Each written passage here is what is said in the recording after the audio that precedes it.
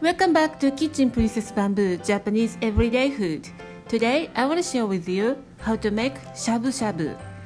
As you know, shabu-shabu is one of the favorite dishes among tourists. It's easy to prepare. All you need is to buy the best quality beef that you can afford. Let's get started. Soak kombu kelp in 2 liters water in an earthenware pot or any shallow pot you have. Turn the heat to very low to draw the maximum umami from kombu kelp. Meanwhile, let's prepare the sesame sauce. Put your toasted sesame seed into a subikogi grinder. Grind until half done. Add sesame paste or tahini, sugar, and mentsuyu. Add water a little at a time and make it into smooth.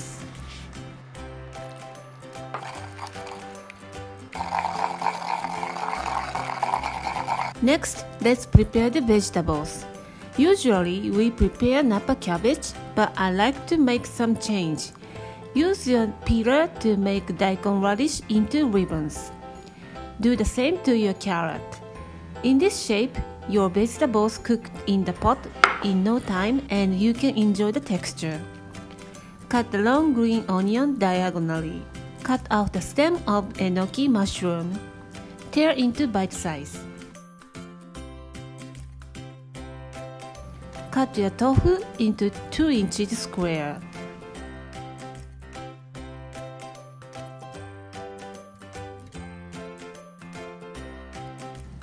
Transfer your shabu-shabu beef to a plate.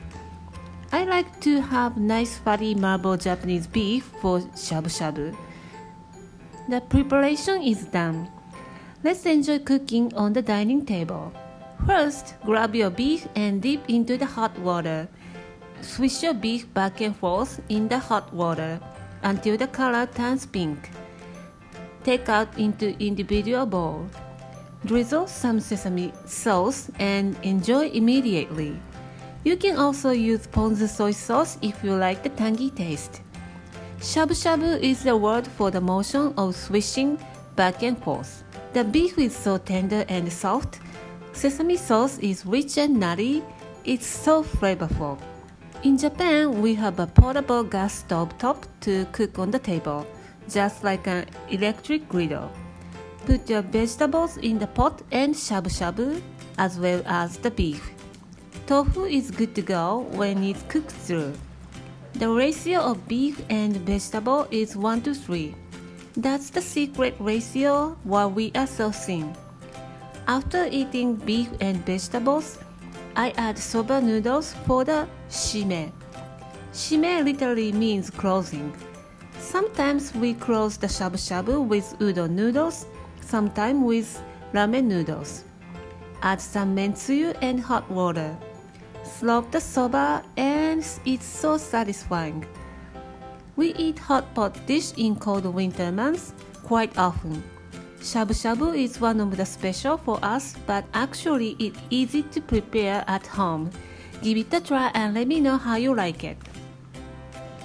Thank you for watching the video. Click like if you like it and don't forget to subscribe to my channel. Please visit my website for more information. Follow me on my social media for daily update. And the store on Amazon is open 24/7, so you check the ingredients and tools. The link is in the description box below. Thanks again and I'll see you in a week. Bye!